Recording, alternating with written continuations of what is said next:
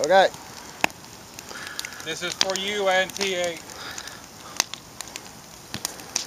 Oh, NTA.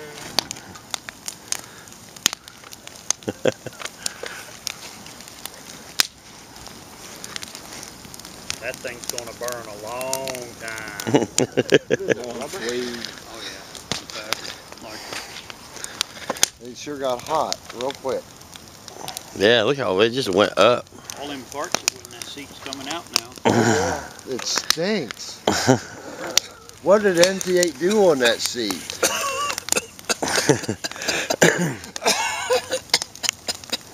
So is that what real jism smells like, burning? And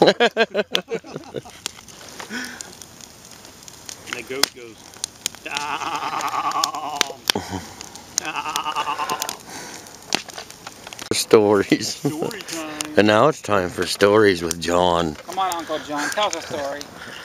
No, when I was driving, the 16, then there was 8-track tapes. So I'd always ordered good 8-track tapes at the time that I wanted. And one of the ones I wanted that came out back then was Deep Purple, Machine Head. About Bob Burrier, he kept listening, and he never had no money. So when he'd take his dad's car and had put an 8-track in it, and go out and just sit in his dad's car and listen to tapes. So he wanted that Machine Head so bad that one day we was out, went somewhere, we come back home, and the next day I go over to his place and he says, "Look at this new tape I got." And he had taken my Machine Head, ripped the paper off of it, and wrote on it with a magic marker, and trying to tell me that he bought this at a store and it's his new tape. And it came that way. And that's the way I said, "Bob, you ripped the label off of it and wrote on it, you can tell." "No, that's the way they come out now. It's a new version." And he was just as, serious as he could be. And stole your tape. And I went back to my car later and looked in there, it's gone. But he had it, he stole it. I thought, what a thief. Yeah, but what's her name? Lila or whatever her name was. Leela. Every time he played that tape, she called the cops. Yeah. She called the sheriff. Yeah. Remember that? Yep. So it got him in plenty of trouble. In the end. Hey, good morning everybody. This is Tuesday, be July the 22nd. Sunday, like always, put in for unemployment.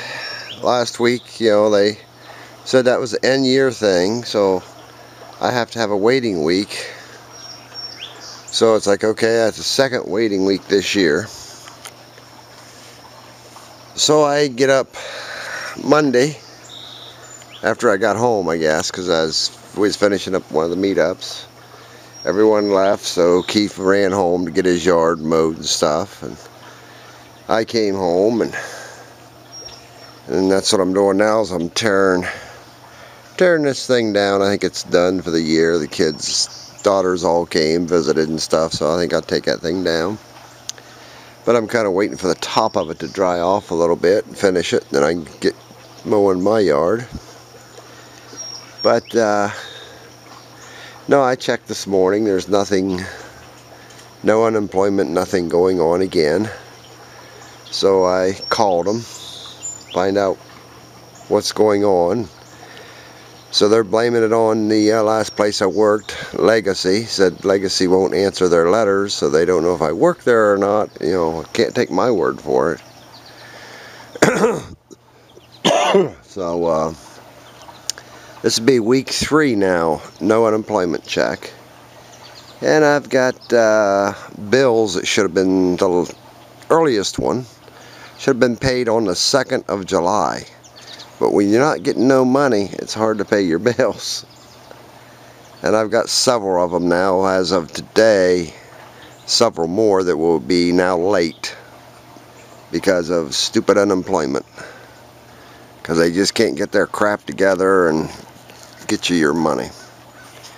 But oh well, just thought I'd let you know what I was doing today. But I'm letting that roof of this here thing dry out a little bit, and then I'll take it off, fold it up, put it away, and put the legs and stuff away. So that's what I'm doing today, and mow the yard, stuff like that. So that'll be a little bit of my video for today, so we'll catch y'all later, okay? Bye.